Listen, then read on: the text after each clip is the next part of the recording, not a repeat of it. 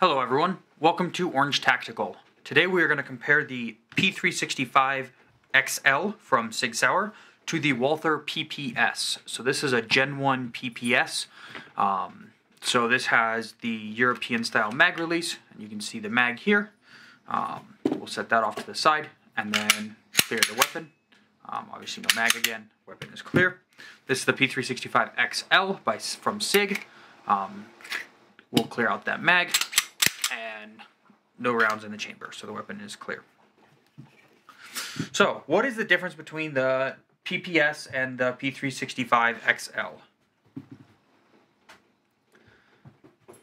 Size-wise, the P365 XL is 6.6 inches long, and the Walther PPS is 6.32 inches long.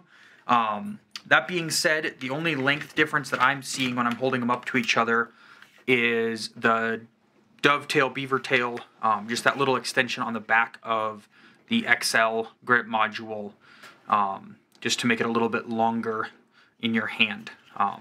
So if we line the slides up, we go slide to slide, they are basically the same length.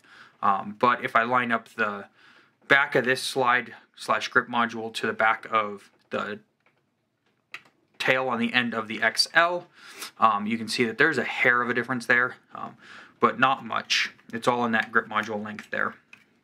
So as far as holstering it and stuff, there's no length difference in your holster.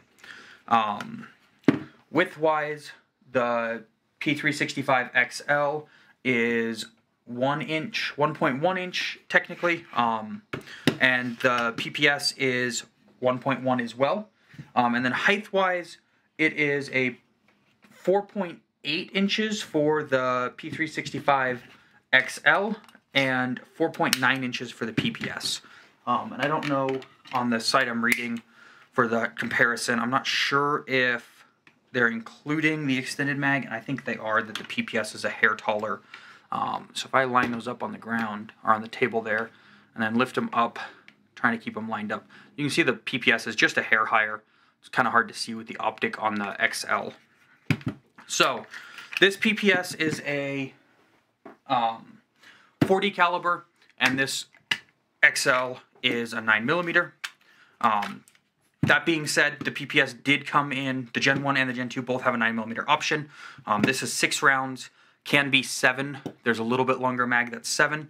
And the 9mm variant gets a 8-round extended mag. I think it comes with 7s, and you can buy the extended 8. Whereas the P365 XL is a 12-round 9mm, only comes in 9mm, so you've got the 12-round option for the 9mm. Well, you can go bigger than 12 rounds if you want to go to the extended modules, or the extended mags that I've shown in other videos. So that's the big differences between the PPS and the XL. The only other difference is the PPS has a backstrap on it, similar to the X Macro.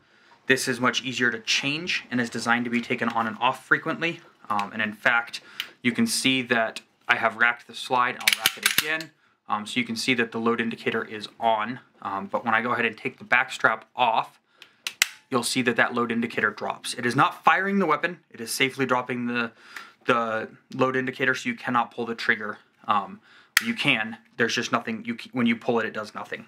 So you can put this in your pocket or something and set the gun down and just leave it like this, even with rounds in it, and it's not operable. However, I don't like that.